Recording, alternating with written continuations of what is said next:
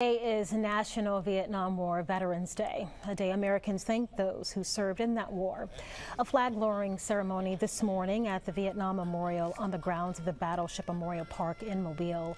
The event was hosted by South Alabama Veterans Council. The ceremony recognizing and honoring too those who fought and died in the war.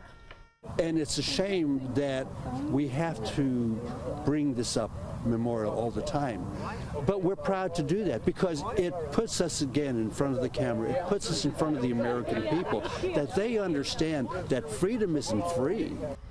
You know, if you weren't able to make it, you are encouraged to take a moment today and pray for fallen veterans and also to tell them thank you for their service. Amen.